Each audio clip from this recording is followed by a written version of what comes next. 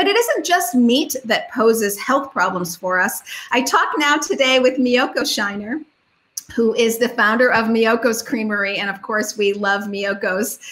What do you wish you knew 10 years ago that you know now? Oh, gosh. I wish 10 years, well, there's so many things. I think you never stop learning. But I guess I wish 10 years ago I had had the conviction that I do now, that we actually can change the world, the food system. I think 10 years ago, I was still thinking that I was sort of hitting my head against the wall trying to talk to people about veganism and going plant-based. And I had no idea that the world would change this fast. Had I known, I think I would have probably gotten started earlier in this type of activism through business.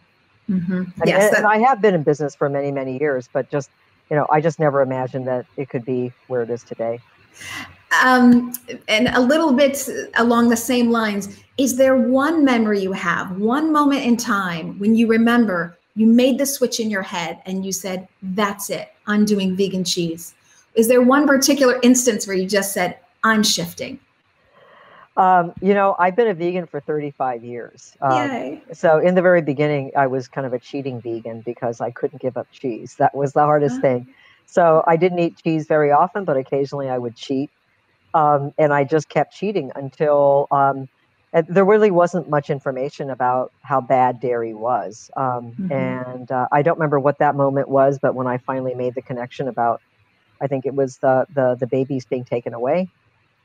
It was like, okay, I can't cheat anymore. I've got to go vegan completely rather than, so it was like a bucket list for me. I thought one day I have to create vegan cheese, and I will tell you the moment that happened. And I'm going to badmouth my husband, who's in the other room right now.